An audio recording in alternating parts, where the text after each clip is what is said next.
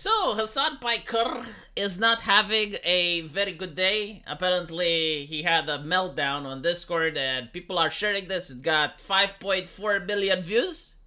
Probably more views than his streams are getting right now. And he's basically saying that he's sad. I think the streams are banger, but people just don't see them. We used to be a community. I hate when what my community is becoming. I swear Twitch streamers isn't about the actual content. It's about whether people want to pay attention to you or not, and clout. And all that shit was a banger, and 30,000 people watch. Like, I'm fucking gaming at 8 p.m. I'm done. I hate this job. I'm not streaming today. And then he says something that I can't say. You know, the algorithm that doesn't let you say it, even if it's said as a joke. He basically says that, how do the young kids say it? Because, like, the young kids have developed new language to bypass the internet. Unalive. Yeah, unalive is what they're saying. But here's the thing. I was genuinely curious, like, what's going on? And many people in the comment section, they're saying, oh, bro thinks silently watching YouTube videos for 6 hours while somehow eating chicken and rice the entire time is banger content. Other people are showing the empty chair, right? I don't think this is helpful. I do not think that this is how you can figure out what's going on when the viewers are dropping, because, like, this is something that he has been doing since the beginning, right? So, like, since the beginning, he had the same content that people like.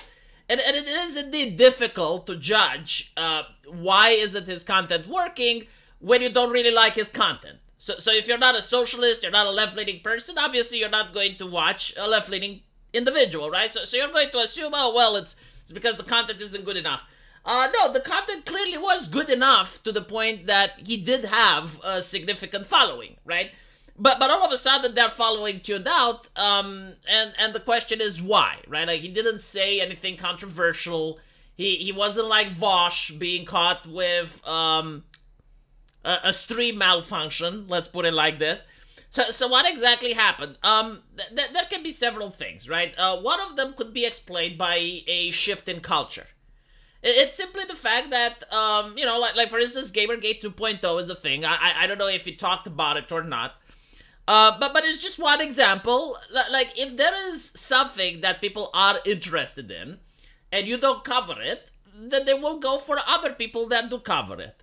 And if those other people have, like, a different segment or a show that captivates them, and that's easy for them to do simply by having something different, by having something new, you're losing audience, right? So, like, if there's an important thing, and obviously, like, Gamergate 2.0 was trending on Twitter for several weeks in a row, like, it was an important event, by refusing to talk about it or to address it, and if you do address it, if you don't address it in a way that your audience wants, right, because you're a left-leaning person, so obviously you have left-leaning individuals, and by the way, like, the best thing is to be genuine. Like, if you're a genuinely left-leaning individual, you are going to attract that audience, so you gotta cover it from a left-leaning lens, right? If you don't do that, you're going to lose subscribers, so maybe that has an issue. Another issue is with the culture itself, right? Like, the grand scheme of things. If you're promoting an ideology, which usually ends up being the establishment, right? So, like, in your case, you're advocating for left-leaning politics, and the Democrats are in charge, and you have a Democrat president. Even if you criticize them whatsoever, if people's lives don't significantly improve, like if people don't notice that their lives are getting better, then they're going to look for alternatives, and they're going to say, well, you know, like, maybe this left-leaning ideology, I thought that if I vote Democrat, life is going to be great, but it turns out it isn't, right? So, not every single person has to think like that, but if, like, 10% of your audience thinks this way, and then they tune out and they go look for other political coverings, you're going to lose, right? And usually this can also happen, like for instance, let's say someone lives in Scat Francisco, right? And there's more scat than usual on the street. There's more crime than usual. There's more drugs than usual. And you're not covering that because you're a left-leaning person. And you're like thinking, yeah, this is okay. Like, I don't want to cover this because it makes the ideology look bad. I'm going to talk about something else. Well, your audience isn't hypnotized. They're not glued to the computer screen. So they're going to go to other people that do cover it. And they may disagree with the topics, but like they want someone to at least address the fucking issue. And I noticed that in America, in American politics, right, and it's also on Twitch and other places, they just flat out refuse to address the issue, right? Like they pretend the issue doesn't exist, they sweep it under the rug. So what happens is that the audience just goes to someone else. Now, there's also the thing with competition. It's like how many other people are doing the same content. Like when it comes to right-wing content, due to the fact that it's very suppressed and it's difficult to find a lot of right-wing creators, even content like myself, which I would consider has like low editing value and is not really that amazing. But even content like myself gets views, right? Because I don't have that much of a competition. Meanwhile, if you go on Twitch, almost everyone is left-leaning. And the reason this is because the Twitch community has supported this. Like, you wanted this, right? Meanwhile, on YouTube, you had left-leaning people and right-wing people, and they had video responses, they had the back and forth, they trash-talked with each other, this created engagement, entertainment, people came to see, and it was interesting, because you had content creators that started left-wing, that they went right-wing, or vice versa, right? On Twitch, you don't get that. On Twitch, everyone is the fucking same. Everyone is promoting the same ideology. Everyone is talking about the same things. Everyone has the same opinions, right? Because the moderation forces people to have the same opinions. So, the competition is insane, right? Like you're not competing with just a couple of other content creators. Everyone thinks like you.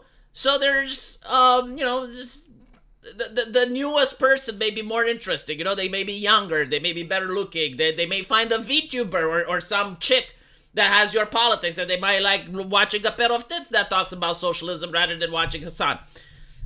Again, that's Twitch. What can you do? You know, you encourage the culture of safetyism, which doesn't allow you much wiggle room. So there you go. Now, if everyone has the same narrow space, then the competition is insane. Now, finally, I do understand that Hassan has been more extremist in his views.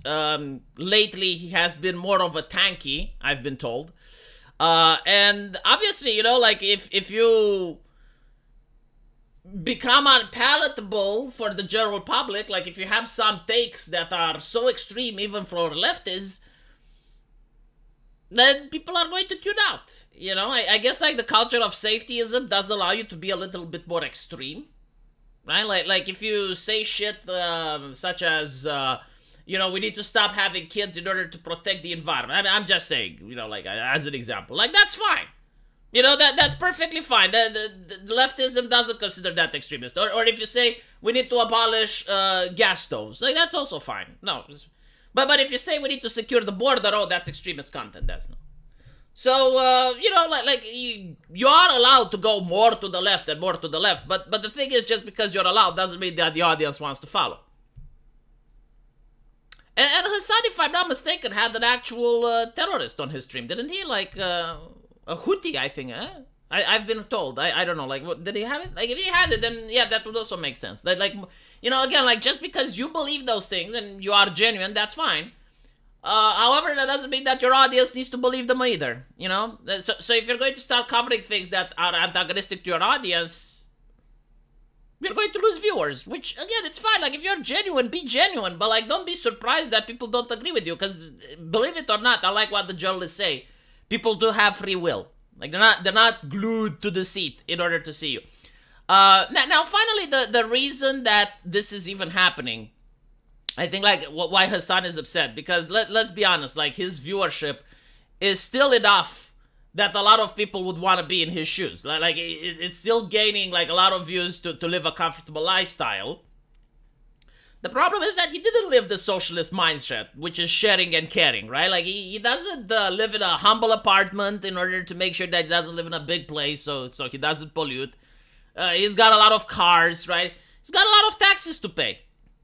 So, this is why he is actually scared. It's because he is living a lifestyle that is not how the left likes to say sustainable, right? Like, it's only sustainable as long as he keeps getting the same number of views on Twitch.